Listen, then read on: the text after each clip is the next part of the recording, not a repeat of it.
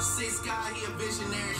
Baddie, first class. White bro drinking, they pouring on my glass. Put me in the battle, no shadows, I'm gon' spaz. Looking like a picture with nigga with no clap. An innocent woman killed in a hit-and-run crash yesterday. The victim being identified as 32-year-old Erin Mogensen. While Saucy Santana and academics go back at it, y'all should have been worried about this gay retail thieving addict.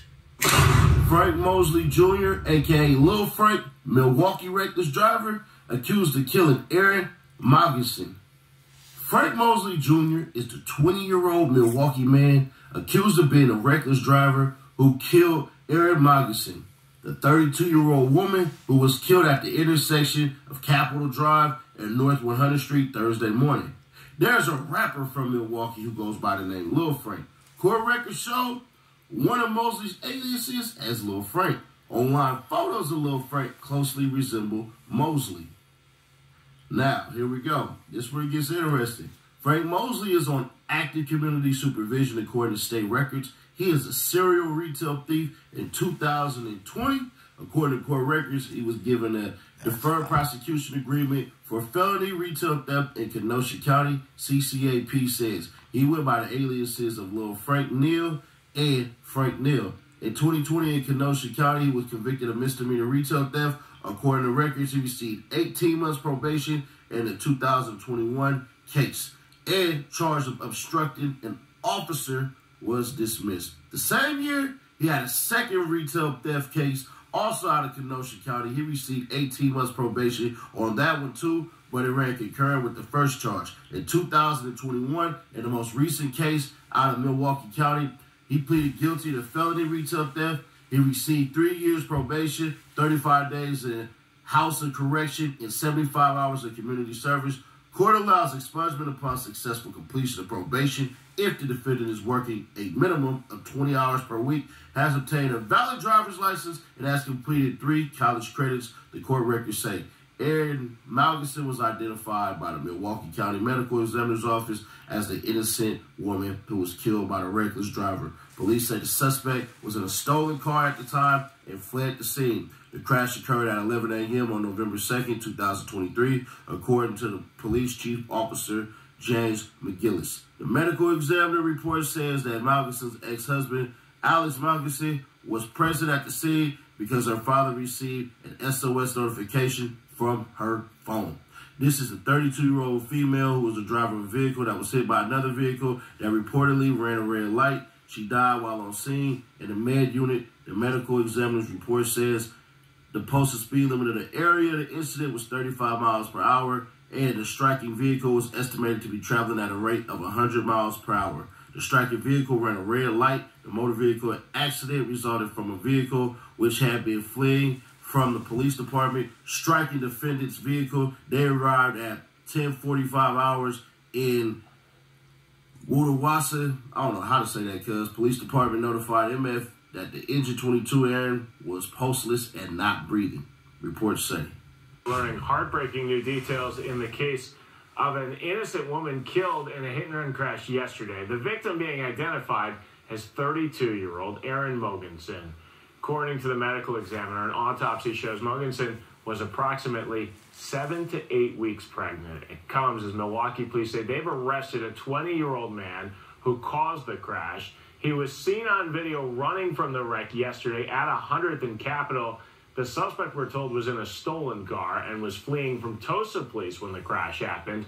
Charges against the suspect could be filed in the coming days. Let me say this, bruh. I don't believe his sexuality had anything to do with nothing. So I won't even put that on there because that'll make zero sense, right? But what I will say is this, man. It's a hell of a thing to sit up here in a 35-mile-an-hour zone and keep on speeding and think that you wouldn't hit anything. Now, let me say this, bruh. Because one of the things that happens across the country is they say for the police, bruh, if you go at a certain amount of speed, slow it down so that the driver starts to slow it down. Say what it is, TV. You will catch him eventually. Y'all got helicopters. Y'all got surveillance cameras. What's the point of all of this? Honestly. Now, I'm not taking anything away from the person who actually struck and killed a pregnant woman. When they catch you, man, whatever you get is whatever you get. If you never see the light of day, bro, that's on you. You killed 2 people. You killed an unborn child and you killed the unborn child's mother. To be fair, you really killed 3 people because you killed a whole entire legacy that could have been born. With that being said, bruh, get a fucking job. You try to exploit your sexuality. It ain't working. Let me help y'all out real quick.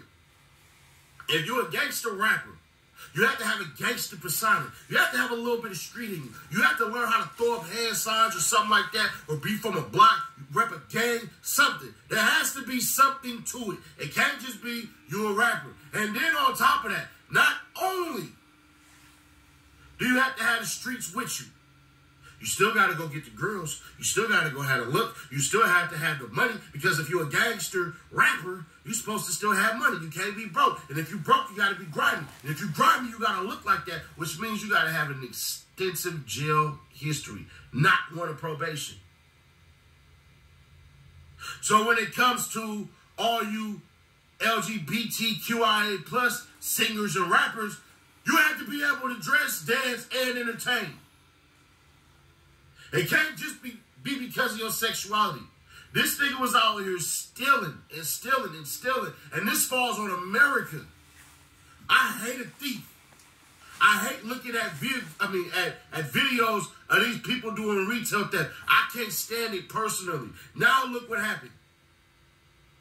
There's going to be a couple of things that happen behind this. One, they're going to increase the jail time, which they should, for people doing retail theft. 2, they're going to make sure that police officers understand, if you go into a neighborhood with a high-speed pursuit, slow it the hell down. Y'all got dogs, y'all got bikes, y'all got helicopters, y'all got all these communication devices where you can tell, oh, this person can't go nowhere, they can't be anywhere, or anything like that. And for the dude who ran, Lil Frank, do I think he intended to kill a pregnant woman? No. But just because the consequences of your actions are not what you wanted doesn't mean you're free from all your actions. It's called worst case scenario. And that's what happened here, bro. You niggas don't think. Y'all don't ever think of the worst case scenario. Why? Because you honestly think you're going to get away with it.